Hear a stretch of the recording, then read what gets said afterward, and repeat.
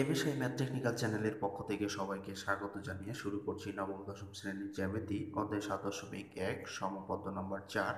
তো সমপদ্য ৪ নম্বর প্রশ্নটি আমরা সমাধান করব। আশা করি তোমরা ভিডিওটি শুরু থেকে শেষ পর্যন্ত দেখবে। ৪ নম্বরের প্রশ্নটি আছে সমকোণী ত্রিভুজের অতিভুজ ও অপর দুই বাহুর সমষ্টি দেওয়া আছে, ত্রিভুজটি আঁকো।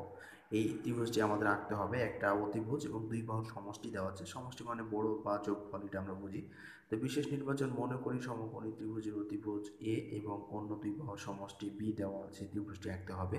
তো এখন আমরা এখানে সমকোণী ত্রিভুজের যে অতিভুজ এ এবং বাহুর সমষ্টি আমরা বি ধরেছি, এটা এখন অঙ্কন করব। অঙ্কন করে আমরা এই ত্রিভুজটি অঙ্কন করার চেষ্টা করব। তো দেখো আমরা এটা অঙ্কন করব কিভাবে।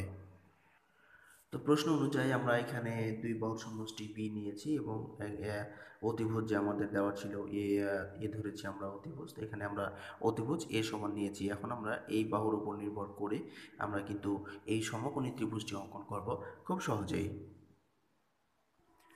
তো এখন আমরা যে কোনো একটি রেখা নেব, এখান থেকে আমরা যে কোনো একটি রেখা নিলাম, এটার নামকরণ করে দিব। যে কোনো নামকরণ করা যায়, তো আমরা এখানে নামকরণ করে দিলাম পি এবং এটা নামকরণ করে দিলাম কিউ। এবার পি কিউ রেখাংশের পি বিন্দুতে আমরা 45 ডিগ্রি কোণ অঙ্কন করব একটি। যেহেতু আমাদের সমকোণী ত্রিভুজ বলছে, সেজন্য আমাদের এই কোণটি অঙ্কন করতে হবে। তো আমরা এখন এখানে একটা সমকোণী ত্রিভুজ অঙ্কন করার জন্য আমরা আগে একটা 45 ডিগ্রি কোণ এখানে অঙ্কন করব। তো দেখো, এই 45 ডিগ্রি কোণ অঙ্কন করতে হলে এরকম করে আগে আমাদের একটা লম্ব অঙ্কন করতে হবে। লম্বটি অঙ্কন করার পরে আমরা কি করব, এখান থেকে ওই একই পরিমাণ যে বৃত্তচাপটা নিলাম, এই বৃত্তচাপের পরিমাণটা একই। এখান থেকে আবার এবার একবার এদিকে, আবার এই উপর থেকে আবার একবার এইদিকে নিতে হবে। নেওয়ার পরে এটা আবার উপরের দিকে একবার নিতে হবে, আবার এইখান থেকেও কিন্তু একবার উপরের দিকে নিতে হবে। এইভাবে আমাদের এখানে একটি সমকোণ অঙ্কন হবে, অর্থাৎ 45 ডিগ্রি কোণ অঙ্কন করতে হলে আগে আমাদের 90 ডিগ্রি কোণ অঙ্কন করতে হয়। আর তোমরা এটা ছাড়াও চাতার সাহায্যে খুব সহজে এটা নিতে পারবে। চাতা দিয়েও তোমরা এই 90 ডিগ্রি কোণটা অঙ্কন করে নিতে পারো। তো এটার আমরা 90 ডিগ্রি কোণ অঙ্কন করলাম, এটা নাম দিয়ে দিলাম ডি। এবার এই 90 ডিগ্রি কোণটাকে আমরা সমান দুই ভাগে ভাগ করবো, তাহলে আমরা 45 ডিগ্রি যে কোণ আমাদের, এটা আমরা পেয়ে যাব। তো এরকম করে একটা আইডিয়া করে বৃত্তচাপের পরিমাণ নিলাম, নেওয়ার পরে দুই পাশ থেকে আমরা বৃত্তচাপটি আঁকলাম ছেদ বিন্দু বরাবর। এখন কি করো, স্কেল বসিয়ে সোজা টান দিয়ে দাও, তাহলে সোজা টান দিলে এখানে যে কোণটি আসবে এটি 45 ডিগ্রি হয়ে যাবে। তো আমরা এখানে স্কেল বসিয়ে সোজা কি করলাম, এই টান দিয়ে দিলাম রেখাটা। এই হলো আমাদের এই 45 ডিগ্রি কোণটা আমাদের কি হলো, চলে আসলো। তো এটার আমরা একটা নাম দিয়ে দিলাম আর। তো এখানে আর নামকরণ করে দিলাম। দেওয়ার পরে আমরা এখন যে পি কিউ রেখা নিয়েছিলাম, এই পি কিউ রেখা থেকে আমাদের বি বাহু সমান করে আমরা পিসি অংশ কেটে নেব, অর্থাৎ এই যেখানে বি বাহু আমাদের আছে, এই বি বাহু সমান করে আমরা পিসি অংশ কী করবো, কেটে নেব। নেওয়ার পরে আমরা এখানে নামকরণ করে দেবো এটার সি। তো এখানে আমরা নামকরণ করে দিলাম সি, অর্থাৎ পি কিউ থেকে বি এর সমান করে পিসি অংশ কেটে নিলাম। এবার পিসি রেখাংশের সি বিন্দুতে এ বাহুর সমান করে ব্যাসার্ধ নেব। নেওয়ার পরে আমরা কি করব, বৃত্তচাপটি আঁকবো। তো এখানে যে দেখো তোমরা, আমরা এখানে এ বাহু সমান করে এখন নেব। নেওয়ার পরে একটি বৃত্তচাপ আঁকবো, অর্থাৎ এই বাহু সমান করে নিলাম। নেওয়ার পরে আমরা এখানে একটা বৃত্তচাপ আঁকবো, কার উপরে, পি আর রেখার উপরে।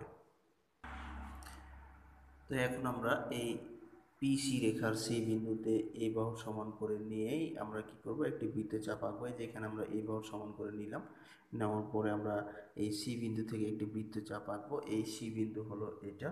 তো এখান থেকে আমরা একটা বৃত্তচাপ আঁকবো পি আর রেখার উপর। তো এইটা যে বিন্দুতে ছেদ করে এই যে আমরা এই বৃত্তচাপটি আঁকলাম, তো এটা পরস্পর কি করলো, এরা এ এবং এ ড্যাশ বিন্দুতে ছেদ করলো, অর্থাৎ এইখানে আমরা নাম দিলাম এ ড্যাশ আর এটার নাম দিলাম এ। তো এ এবং এ ড্যাশ বিন্দুতে ছেদ করলো। আমরা এখন কি করব, এই এই রেখা দুটিকে আমরা যোগ করে দেব, অর্থাৎ এ সি, এটা আমরা এখন যোগ করে দিচ্ছি। এখানে আমরা এ সি যোগ করে দিলাম, আবার এখানে এ ড্যাশ সিও যোগ করে দেবো, তাহলে আমাদের হয়ে যাবে। আমরা এখানে এ ড্যাশ সিও কী করলাম, যোগ করে দিলাম। এ ড্যাশ সিও যোগ করে দিলাম। তো আমাদের এখানে দুটি সমকোণী ত্রিভুজ অঙ্কিত হয়েছে। তো তারপরে আমরা এটাকে লম্বটাকে আমরা টেনে দেব, এটা আমরা করে দিতে পারি। লম্বটাকে আমরা টেনে দিচ্ছি এটা। আর এখানে এটা। এইভাবে আসলে এই ধরনের ত্রিভুজগুলা তোমরা খুব সহজে অঙ্কন করতে পারবে। এই ছিল আমাদের এই ত্রিভুজটি। তো এখানে আমরা নামকরণ করে দিতে পারি বি ড্যাশ এবং বি, বি এবং বি ড্যাশ এবং বি, এটা আমরা নামকরণ করে দিলাম। এটাই ছিল আমাদের এই ত্রিভুজ অঙ্কনের তো তোমরা বর্ণনাটা খুব সহজেই তোমরা দিতে পারবে।